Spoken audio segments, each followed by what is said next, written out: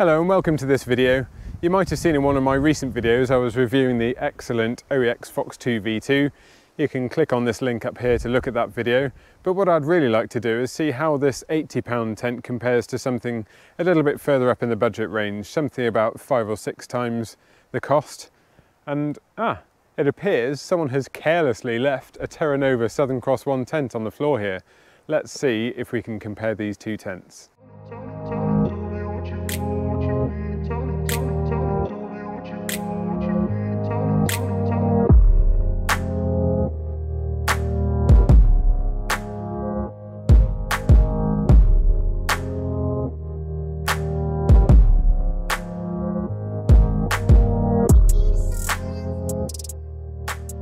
So you'll have to excuse my sunglasses in this video. It's just a really bright sunny day here in Somerset today, although the cloud has just come over for a second now. So what I'm going to do is get this tent pitched, and because it's green, I can only assume that sprinkling a bit of water on it should make it grow. Let's give it a go.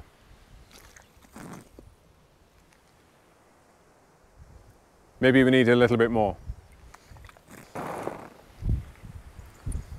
There we go.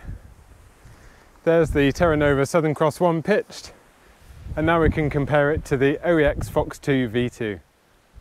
So we now have the Southern Cross 1 and the Phoxx II side by side, so we can have a look at what's similar, what's different, and what maybe makes this 5 times the price of the OEX. The first observation would have to be that they are a similar size, generally speaking. Neither one is majorly low or majorly tall. The Terra Nova is very slightly taller than the Phoxx II, but it's only by about 10 centimetres, and I'll compare the two heights on the screen now. Also, looking at the two tents, I can see that the Southern Cross 1 is a little bit narrower than the Phoxx II. I'll put the widths of the two tents up here as well now so you can compare. But having that slightly smaller footprint means that it's easier to get into a smaller pitch space. So it might be that there's only a small amount of flat and level ground, or it might be that there's a cliff edge off to one side, or maybe you've got rocks to consider, or maybe there are lumps and bumps and thistles, who knows. The smaller the footprint is, the easier it is going to be to find yourself a pitch for the night. Of course, the trade-off with having less width is that you don't have as much space on the inside of the tent. So the Phoxx II has a second vestibule. It also has a lot more width on the inside of the tent, and there are trade-offs throughout this comparison. Stability is one area where the Southern Cross 1 really wins out for me. You can see that the Phoxx II is blowing around a little bit here in this breeze, whereas the Terra Nova is absolutely rock solid. And I haven't even put the guy lines out, so there are 4 guy lines to put out yet on the Southern Cross 1, and I also haven't pegged down the 2 ends of the main hoop that goes from side to side across the tent. Even so, that tent is sitting there absolutely solid at the moment. And that stability is really good for 2 reasons. It means it's going to be able to take higher winds. It also means it's going to be quieter in the night. That tent is the quietest tent I have when it comes to wind in the night. It's not flapping around. My Hilleberg Solo tends to flap its top hat. You can see that this tent does move a bit as well, which it did on my Dartmoor camp. So for peace and quiet and a better sleep, it's really good to have a tent that just sits there like a rock.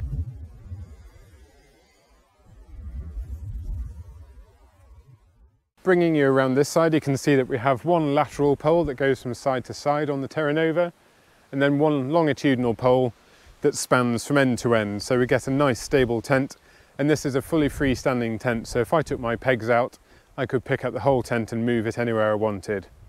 The Phoxx II has one pole at this end, one pole at that end, and then everything else is taken care of with the pegs. So the Phoxx II is inherently less stable than the Southern Cross, and it relies on its pegs a bit more to keep it rigid and keep it supported end to end and from side to side. This probably won't be a big deal to a lot of people, and once the Phoxx II is pegged out, it can definitely withstand some wind. As I've already mentioned, the Southern Cross only has one door.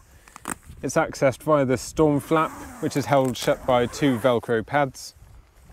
The door then clips up onto the top pole and is secured out of the way. The Southern Cross 1 vestibule in my eyes is absolutely perfect. It's no bigger and no smaller than it needs to be. I can get my rucksack tucked out of the way up here. I can have all my cooking equipment and my shoes here. It just works. I don't want my tent to be bigger than it needs to be because it'll take up too much space and weight in my pack, but I also don't want it to be too small and make me feel cramped. That's one area where I feel the Phoxx II is a compromise for me and for my requirements, because it's a bit bigger than I need it to be, and it's 400 grams heavier than this tent, which is just unnecessary for me.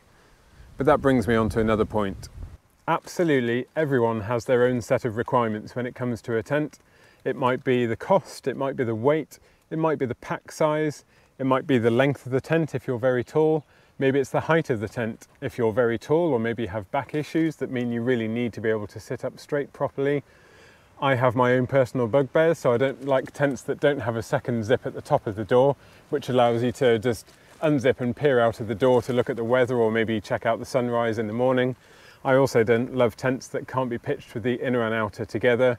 For me, that's a bit of a deal breaker personally, but for a lot of people, they just don't care.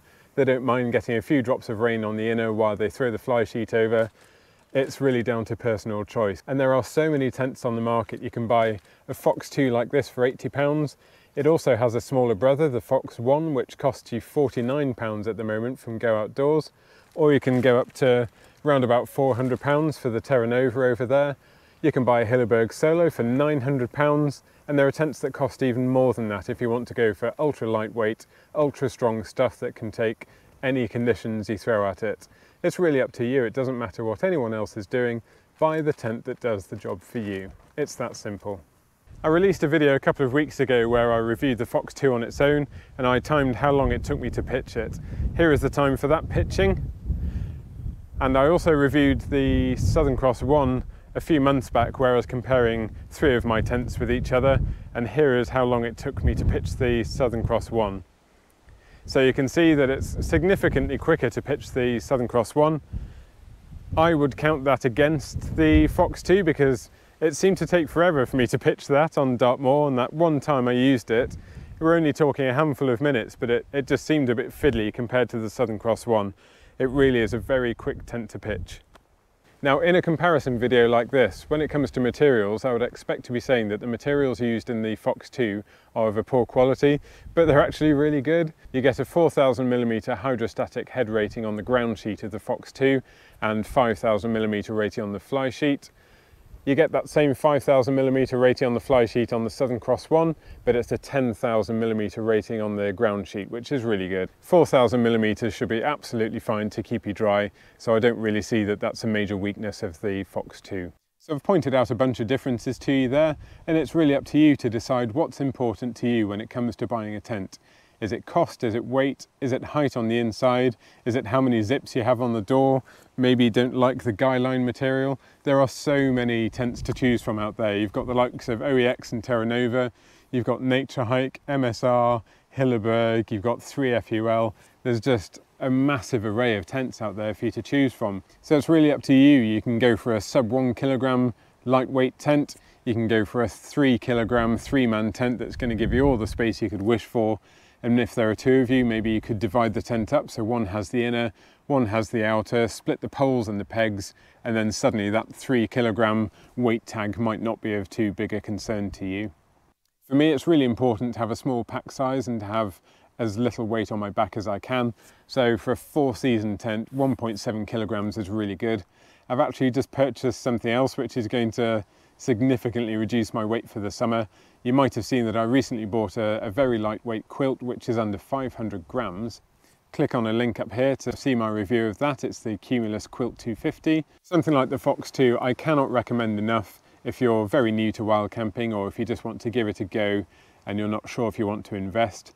Personally, I think it's really important to research and try to buy once if you can. The second-hand market is still really strong, so if you're just deciding to try wild camping, get yourself an 80 quid Phoxx, see if you like it. If you don't, you can easily sell it for at least 50 quid, I would say. But then if you have more disposable income, perhaps you could try something like the Terra Nova here. It's £400 and you can probably sell it for at least 350. So if you don't get on with camping, you're not going to lose that much money if you decide to give it all up and sell your equipment. This is exactly the approach I employed when I bought my Hilleberg Solo. It was second-hand on Facebook Marketplace for £700, including the footprint. It had never been pitched outdoors, so it was essentially brand new, and those tents are now selling for in excess of £800 second-hand. So although it's a big outlay initially, you're not necessarily throwing away £700 or £800 or £400 or £80, because if you don't like it, if you want to move it on, then you don't have to consider a massive drop in value when you come to sell it. So I hope that gives you some food for thought. Please ask me about either of these tents or any of my other tents in my comparison videos. I still have all of those tents. I currently am holding on to the Phoxx II, but I don't know how much longer I'm going to have it. I did just buy it to fill a gap while my Terra Nova was being repaired. I don't see that it really gives me anything more from camping that I want, so maybe that'll be up for sale in the near future, who knows. I'll let you all know if that's the case. So thank you for watching. I hope this video has helped a little bit. If you have any comments or questions, just drop them down below, and I'll see you on the next video.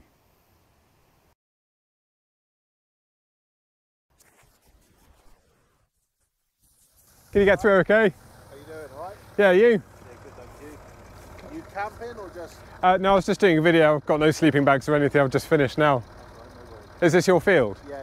Am I okay doing this? Yeah, of course, yeah. Okay, I thought I was near the coast path, but... Have you, we wondered if you were watching the red arrows.